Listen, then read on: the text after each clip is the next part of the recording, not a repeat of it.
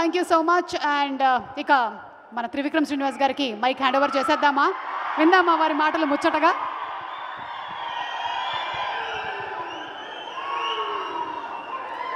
అందరికీ నమస్కారం.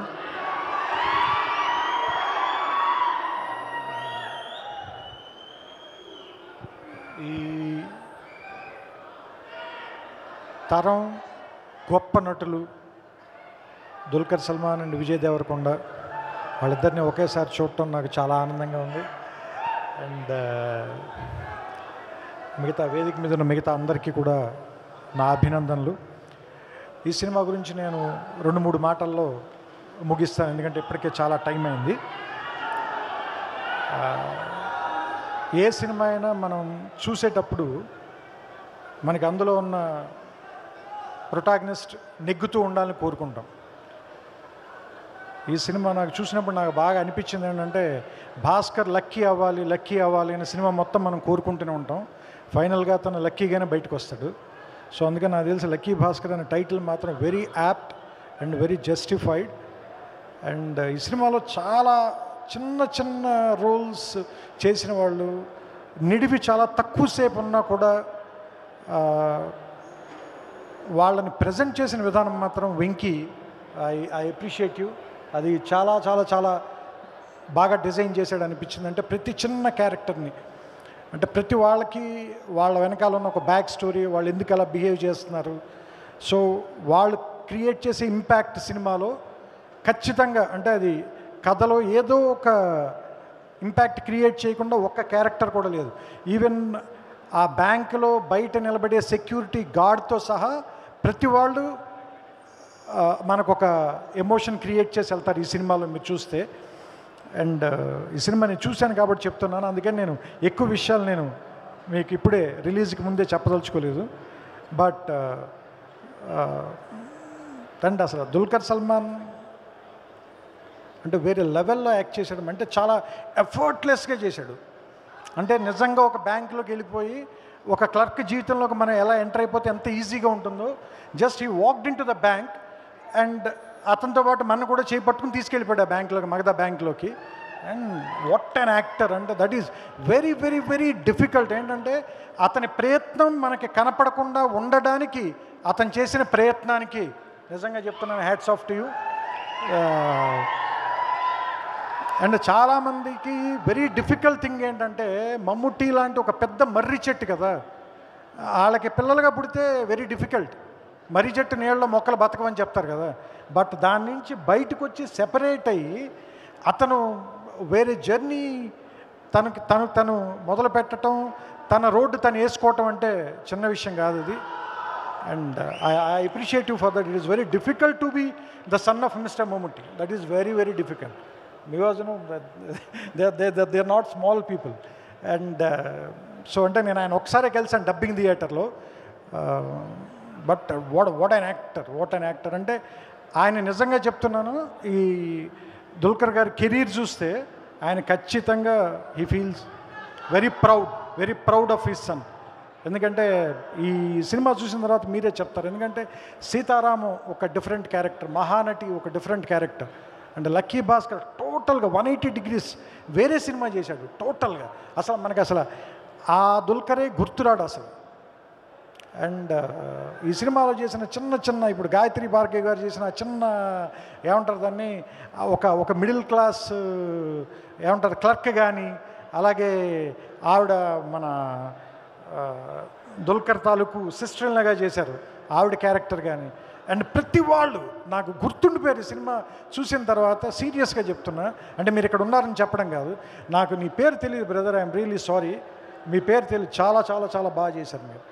అంటే మనీ అనే ఒక ఎడిక్షన్లో పడిపోయిన తర్వాత మనుషులు ఎంత హార్డ్గా అయిపోతారు, హార్ట్ లేకుండా అయిపోతారు అనేది ఆ హాస్పిటల్ సీన్లో చాలా చాలా చాలా బాగా చేశారు నిజంగా. సీరియస్లీ అంటే మీ అందరినీ పేరున ఎప్రిషియేట్ చేయాలంటే నాకు ఏమంటారు దాన్ని, ఇప్పటికే చాలా టైం అయిపోయింది నిజంగా.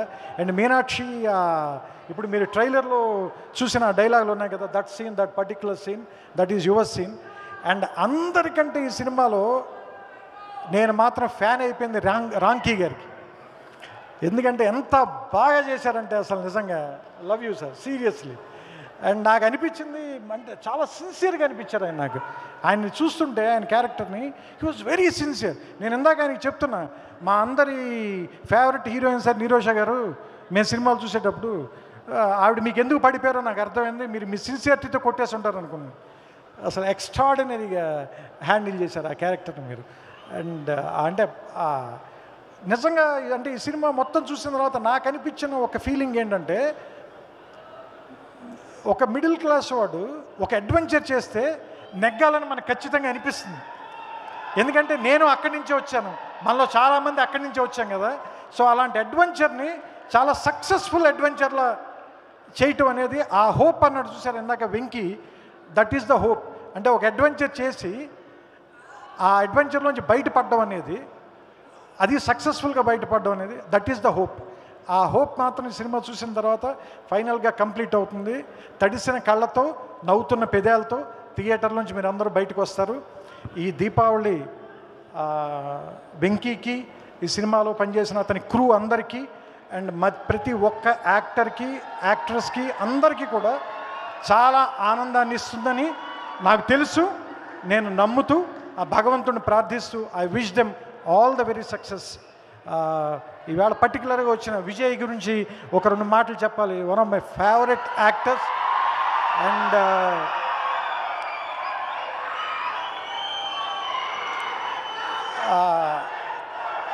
ఎంతో ఎంతో ప్రేమను చూశాడు విజయ్, అంతకంటే రెట్టింపు ద్వేషం కూడా చూశాడు. ఆ 2 చాలా తక్కువ టైంలో చూడటం అంటే చాలా గట్టాడు. దేవరకొండ బాలగంగాధర్ తిలక్ అమృతం కూర్చున్న రాత్రిలో ఒక కవిత రాస్తాడు, మావాడే మహా గట్టివాడని. సో మావాడు మహా గట్టాడు, అందుకని ఏం భయం లేదు. I wish you all the success, all the very success. ఎందుకంటే నీకంటే పెద్దవాడిని కాబట్టి కోరుకోవడంలో తప్పులేదు, వయసులో పెద్దవాడిని కాబట్టి. I love you. And Dulquer sir, మన ఇద్దరం సరిగ్గా కలవలేదు. నేను కథ విన్నప్పుడు తప్ప నేను వాంటెడ్గానే నేను కావాలని షూటింగ్ దానికి వెళ్ళను. ఎందుకంటే ఒక ప్రేక్షకుల్లాగానే సినిమా చూడడానికి ఇష్టపడతాను నేను. Like an audience I want to watch the film in the avid. So that's why I prefer not to come to the sides. But when I watched you, seriously, I can't say anything, you know. Sometimes, you know, I fell in love with you. It's bad, you know. Both are of the same gender, so. So, and being handsome belongs to Mammootty garu and your mother, but being a great actor belongs to you only, man. Seriously. So that's your thing. So I wish you all the success and a very, very, very great career ahead. ఎందుకంటే Malayalam cinema Indian సినిమాకి ఒక వేరే angle create చేసింది. It created a very new angle. అలాంటి ఒక ఆ new wave Malayalam సినిమాలో one of the mile stones is Dulquer Salman. So because you know I'm very happy to be part of the film fraternity. ఇట్లాంటి టైంలో వీళ్ళందరినీ మనం ఒక ఆడియన్స్గా చూడటము మనకు అదృష్టమే. వీళ్ళతో కొంతమందితో మనం కలిసి పనిచేయచ్చు, కొంతమందితో కలిసి పనిచేయలేకపోవచ్చు. కానీ బట్ మనకున్న అదృష్టం ఏంటంటే మనం అన్ని సినిమాలు చూడొచ్చు కదా. సో అందుకని I feel lucky. Mister Bhaskar, I'm also lucky. So and Vamsi, anyway you're going to be lucky. And Venky, నువ్వు కూడా.